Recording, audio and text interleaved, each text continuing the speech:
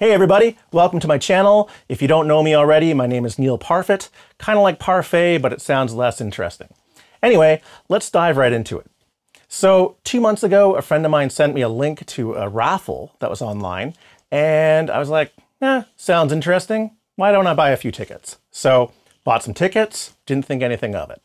Then fast forward to early April, it's really early in the morning, a phone call rings from out of country, and usually when that happens, it's like a scammer looking for me to send them Bitcoin from an ATM or something like that. So I was like, man, do I answer this? I don't know. So for whatever reason, I answered the call, and they're like, you've won. And I'm like, yeah, sure, I've won. And they're like, no, you won. And I'm like, what are you talking about? And they're like, you won the raffle. And I'm like, I won the raffle. Oh, the raffle. So anyway, I won the raffle. So far, this sounds like a Seinfeld episode or something like that. So after about a 2-week stint in customs jail and a bunch of phone calls and emails, finally showed up here last Wednesday, and I can barely contain my excitement. So let me just show you what it is. Here we go. So this right here is a fully restored Mini Moog Model D from the late 70s. So it's actually older than me. And it's one of the most iconic synthesizers of all time. And I have to put out a big thank you to the Bob Moog Foundation. Please check out the link in the description and see what they're up to. They do great things. So by now you're probably thinking, Neil, why the hell are you wearing a lab coat? And my answer to that is, well, why not take this opportunity to explain how a music synthesizer works? And what better way to do that than demo it on one of the most famous synthesizers ever produced? So let's dive in. And when we're done, take a look on the net and just look at how many famous recordings this has been used on. It's quite staggering, actually. So most importantly, this video is for the complete noob. My goal is to explain you synthesizers like you've never touched a synthesizer in your life, or maybe your friend had one, or you saw one in passing at a music store, and all the knobs and buttons just looked really intimidating, and you're like, ooh, I don't know, looks too dorky, tech nerd for me. So I'm gonna break it down in a real world language, and let's make some sounds that are musical. So with that being said, I'm losing the lab coat. Welcome to my introductory video on music synthesizers. I hope you like it. Let's first talk about sound and how it works, and I'll just use myself as an example here. Air is going through my lungs, it's passing my vocal cords, and based on the tension of those muscles, they vibrate, and in turn, that vibration causes the air molecules to vibrate. So the combined total of all those air molecules vibrating and projecting out of my mouth, that's a sound wave. Right now I'm talking and I don't sound musical. If you press a key on a piano, it sounds like the start of some musical piece. Instinctively, you know that something's consistent about it. And that's what we need to talk about, the consistency. So if you have a sound wave running at a consistent speed and it's vibrating the air at a specific speed, that's going to create the pitch of the note. So if I go like this, ah, my vocal cords are locked at a specific vibration, and we're hearing a consistent, stable pitch. Well, not perfectly stable. That's why they have auto-tune, but that's another video you can check out. So those vibrations, if I have them slower, that's going to sound lower. If I have those vibrations vibrating faster, that's going to sound higher in pitch. It's this difference between going like this, oh, versus ah. It's the speed of those air molecules rubbing back and forth. And if we look at it on a computer or a scope, you'll see it as like wiggly waveforms. So the speed of a waveform, that's its frequency. And it's abbreviated by the term hertz, or you might see HZ. And sometimes it's not even mentioned, it's just a number. So just as a frequency example, here's a tuning fork I got at the music store. In really small letters, it says 523.3.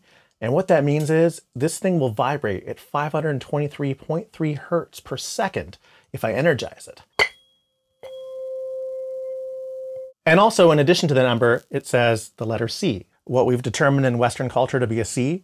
That's a whole nother rabbit hole we can get into, but let's just stick with this. So here's another question for you.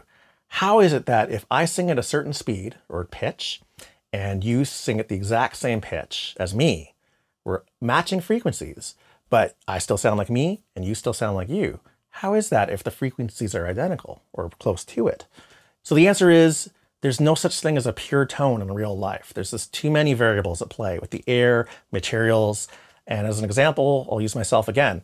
If I'm singing at 440 hertz, which happens to be an A, you may have heard the term A440, my vocal cords are vibrating the strongest at 440 hertz. That's the fundamental frequency. But based on all the interactions happening inside my face, my tongue, my teeth, my nasal passage, there's all these additional sound waves that get added together. And the combination of all that is timbre. So that's what this is all about. It's about creating sounds. And it's one of the key things that makes synthesizers so interesting. So timbre is a really critical element here. That's what makes a string sound like a string, a clarinet sound like a clarinet, my voice sound like my voice, and your voice sound like your voice, and everything in between. And on a music synthesizer, we want to be able to try and create some of these waveforms, or at least mimic them. And let's dive into that now. So first things first, let's just look at what sound looks like on an oscilloscope. And we're not going to get technical here. Let's talk about noise. Noise is just random frequencies and random loudness all together with no set order. So if we look at it, it just looks like that. It just sounds like you went to a channel in the 80s or early 90s and you didn't have a converter and there was no channel there. Just random scrambled signal. So earlier I was talking about how it's pretty much impossible to create a pure tone in real life acoustically. So let's take a look at what this pure tone is. And we can generate this electronically, and I'm using the synthesizer, and let's see what this looks like on a scope. So this is called a sine wave, and it's symmetrical on the upper and lower parts. So if I speed up the frequency, they get closer and closer together, and the pitch goes up. And if I turn it down, they get farther apart and the pitch lowers. And that's the purest sound in existence. And it's a combination of a whole bunch of these sounds added together that create different waveforms. And we'll get into this on a different day when I do a video on the harmonic series, but we don't need to worry about any of that for now.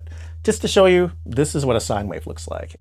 So this is really important to note. We have a symmetrical waveform. It's stable. It's not drifting in pitch. This right here is being generated by an oscillator. And a synthesizer has one or more oscillators, and their sole function is to generate a waveform. And depending on the synthesizer and its complexity, you can pick different types of waveforms, and each of them have a different kind of sound. And remember, different kinds of sounds mean different kinds of timbre. So if you mix all these different oscillators together, you create a brand new timbre, and it sounds even more interesting. So we'll go over how different kinds of sounds are made on this Mini Moog Model D.